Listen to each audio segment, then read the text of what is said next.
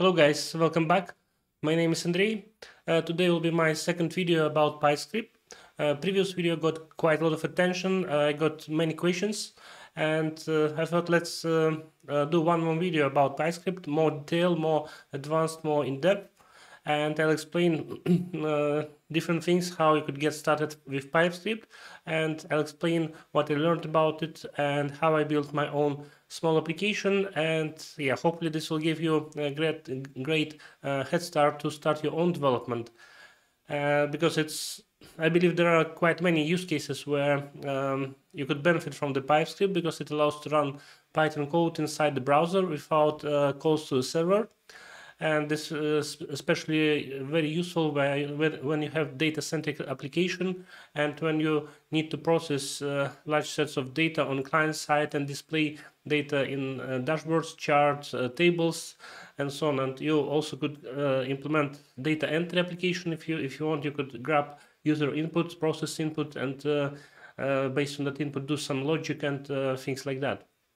Okay, so let's see how it works. Let's jump into my screen, and first of all, this is the GitHub repo with the sample application that I'll be talking today. I'll post a link to this application below the video. And it's extremely basic. There is a single HTML file which contains all the PyScript implementation, plus there's a separate local model chart py, and this is the Python script that we are referring from the HTML file. This is just done for demonstration purpose to show you that you could, if the logic is complex, there's lots of code, you could split the code into multiple Python scripts, and then you could integrate those scripts into the HTML and call the function from the PyScript tag. And first of all, let's look how the application runs and how it looks like. So let me open application, and this is just HTML file hosted on github.io, and it's nothing else. So you don't need to do any server-side or whatever, any server-side logic. It just all loads in browser. This is the first version of PyScript. Is experimental, and you can expect some bugs, and obviously there'll be new features implemented as going along, and performance will be improved and so on. Nowadays you should expect a wait time when you just open the application. There's a wait time because it needs to load WSM infrastructure and initialize everything, initialize the Python infrastructure which will support your application runtime within the browser. Okay. But as soon as application is loaded, it runs very fast. So this is the sample application. So what I built is one data entry field where you could enter horsepower and filter horsepower by this number. So it will filter if you enter, like, for example, 150, it will filter out and show cars with horsepower below 150. This is how it works. We see the chart was updated with this new horsepower value, and table was updated as well. So if we do ordering here and we order by horsepower, we see starting 149, which is less than 150.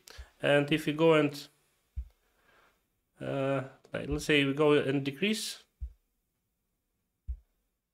yeah, we see one by one how fast how fast it's updating chart and table. Let's see. Now let's go to 140, and yeah, it happens instantly. So because it all runs on the client side, so once you change the value, chart and table data is just updated at the same time when you click. Now I will put 34, 33, and table and chart is updated. Now 32, now 130, and it's updated. It's so nice that I just love to play and see how it updates instantly. And I love how quick Python works in a browser in this case. And the good thing is that chart, for example, and table, both components also are coming not from PyScript directly, but from Python library called panel. And chart as well is some sort of sub-library of panel. And table is also coming from panel. And I'll show you later in the code. You implement API for those UI components with Python, but it seems on runtime when those objects are loaded in the browser, there is some intermediate JavaScript layer implemented also with panel library, and it helps to render this Python stuff in the browser with the JavaScript helper libraries. But you don't touch those libraries, you just need to import the libraries, those JavaScript libraries in HTML, and that's all. All the logic you do is in Python. Okay, so now let's close that and let's switch to the source code. So this is the HTML file, and this is a helper Python script, which I created just for demonstration purpose. This application is very simple, and I don't need to split any logic and move it outside to separate file, but just to demonstrate and prove that it works, I created this separate script and included it into the main HTML file. Okay, so first of all, you have a standard HTML page structure. We get a head, and here we need to refer to several CSS files and JavaScript files. So because I'm using this out-of-the-box UI, which displays a header, and there's some other styling for fonts and so on, I'm referring to Bootstrap UI, and I got this set of CSS files and JavaScript references. It's not out of my, it's not I just invented or whatever I created myself. I took that from the example from the PyScript. If you go to the PyScript GitHub, they have examples, and you can check different use cases there. So this is from where I grabbed the this example with the includes for CSS and JavaScript. I'll put a reference to GitHub for the PyScript below the video as well. Okay, and over here we get JavaScript helper libraries are included mainly to render panel UI and charts. So we get Vega helper libraries are required to render chart, and there's a tabulator from panel. Tabulator helper library helps to render the table, and these libraries are required as well to be able to render UI from those PyScript widgets. So as you see, PyScript and JavaScript plays together very well, and it's not that I saw online some people thinking that PyScript is a replacement for JavaScript and so on. No, both PyScript and JavaScript are working fine together, and you need to use JavaScript to render, in order to render content from the PyScript and so on. Yeah, and two essential includes for PyScript JS itself and for PyScript CSS. So if you want to build like very minimum hello world application, then these two includes are fine. You don't need other includes just to build very small basic application without any UI. Just if you want to render just some text and that's all. Then over here we refer to Python models. There's a standard set of Python models included with PyScript, and you could check this list of models from there's a link from PyScript GitHub repo. Not all models that are around are included with PyScript, but if you want to include one, you could open PR request, and yeah, you could follow the link from the PyScript GitHub. They explain everything, how you could open PR request and so on, and maybe model that you need will be included as well. But right now, there's a quite large set of models that are included already, and unlikely that, probably not very likely that you would need something extra. But yeah, anyway, depends. And this is the way how you include your custom local models. So this one is a chart Python script, which I implemented myself locally, and there's a helper function getChart, which constructs a chart object and returns it. And then I'm including reference to this local model over here through paths, like that, and everything is wrapped into the PyEnv tag.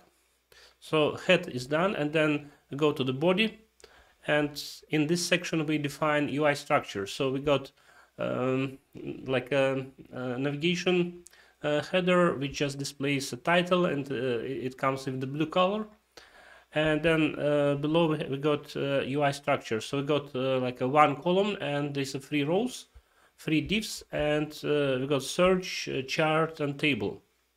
So search will have a entry for the horsepower, then we got the chart, and we got a table where results are displayed.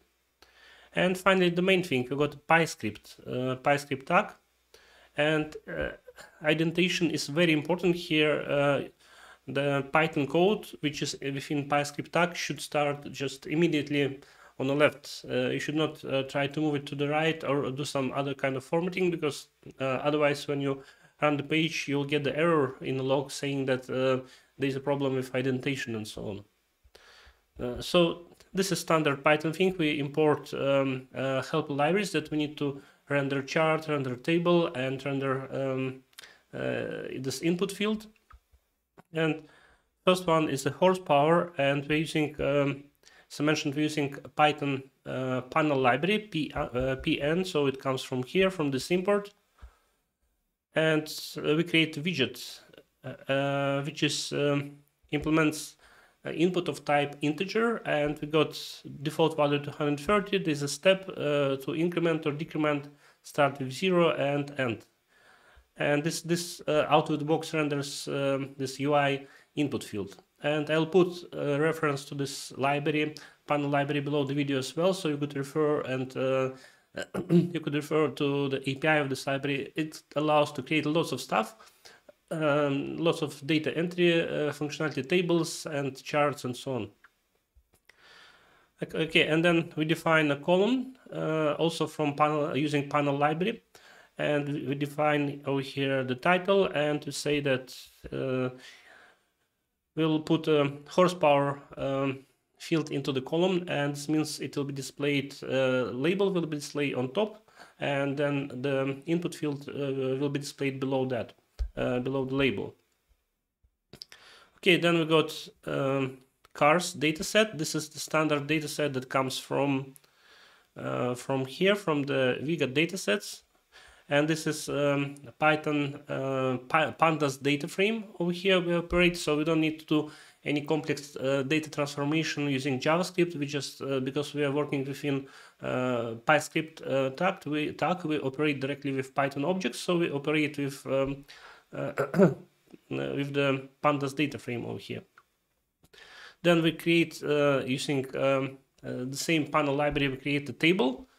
We set pagination. And as a value for this table, we specify pandas data frame cars, and that's all. This is how we get the table. We don't need to do anything else. Then UI will render table out of the box. This is great. And next thing, we define a chart also from the panel library. And here we call a helper function that comes from this local model chart.py. And we create chart structure, we define which attributes we want to display, and return back the chart object and assign it to the chart, which is being constructed by the panel. Okay, so we got the table, we got the chart, and we got input field to search.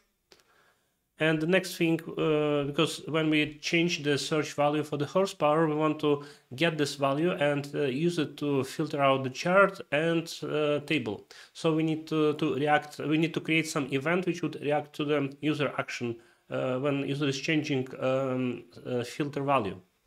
So for that, this annotation from panel library depends, and we say that we want to call update UI function when horsepower field is changing, and it's able automatically detect when UI field is changing, when value is changed in this filter, and then based on that, update UI function will be invoked. And we do two things over here in this function. First one, we update the chart. Second, we update table. And we are not modifying original cars data frame. What we do, we are just filtering out cars data frame and returning the filtered data. And original data frame stays the same. And this is standard Python pandas syntax over here is used to filter data frame. This is just by the horsepower attribute. If the value of the horsepower is less than value from the filter, then we return it back, otherwise not. And yeah, it's basic and it's following pandas syntax, and it works out of the box in PyScript, which is great. And the final thing, we are using, we need to map somehow, we need to tell HTML what we want to display in search section, in chart section, and in table section. And first of all, we say that in search div over here, we will display search. And search is our column from the panel library. Then next one is chart. So in chart div, we display chart. So this is a chart that comes from the panel library. And in table div over here, we display table. And table is also object from the panel library, which renders a table. So this is how you do mapping between objects from PyScript that you want to display in HTML div, and then the object content is automatically pushed to the div and displayed. Okay, and I'm using here Go live server basically to test this index page on my own machine without deploying it anywhere. And I just click it, run, and because it's a static HTML page, it opened instantly without any deployment, and now it just loads. If you click JavaScript console, let's see. Yeah, so it shows that application is loaded, and it, as I mentioned in the beginning of the video, it takes a few moments to load, for initial load, because it loads all this WSM infrastructure and Python environment to be able to run PyScript logic. But as soon as it started, it's fast.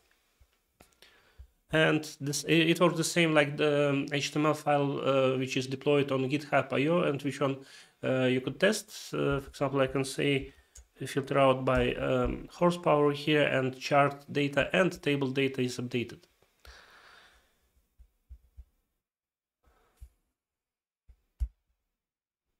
Okay, so yeah, this is what I wanted to show you, and hopefully it was useful. And yeah, I think PyScript is a great breakthrough for the Python development in the browser, for serverless Python development.